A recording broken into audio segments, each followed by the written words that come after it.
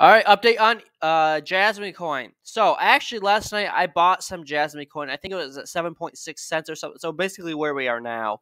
I did buy some for myself. Actually, I've been buying it for other people as well.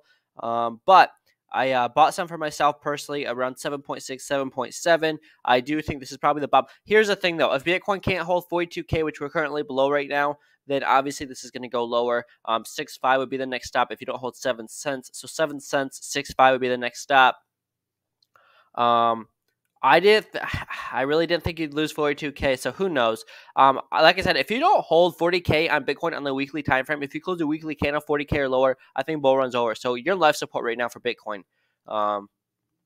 That is just how I see the charts, though. All right, so the upside, if JASMY were to start moving up, and if Bitcoin were to start moving up, would be the 236 fib up here at 11.5. That is still the same because as of right now, JASMY has not made a new lower low below 6.3. If that happens, then obviously the 236 would come lower. But I also think if you go below 6.5 again, actually, if you go below, I'll say this local low. If you go below 6.3 again, then I do think it's probably over, and JASMY is going down to 4 cents. My next fib below 6.3 would be 1.1. I don't think it definitely doesn't come down there that far that quick. I think it would come down to this local low right here, or when it first came on to Coinbase, right there at 4.7. If it doesn't hold that, you could come down to this wick low here at 3.972. So basically 4 cents or just 3.9. And then if you don't hold 3.9, I do see you coming down to 1.1. I think by that point, if you're below this level, you're in a bear market overall for crypto. I don't see you losing 3.9 and still being in a bull market.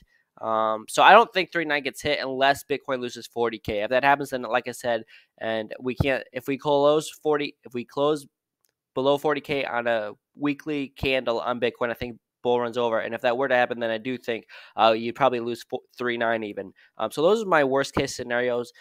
Right now, you're on the brink of disaster right now for Bitcoin. So you're only at $1,600 away from that 40K level, which you really have to hold on the weekly time frame.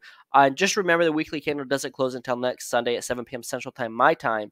That's still, what is today? Yeah, that happens in 2 days, so 2.5 days. So just be aware of it.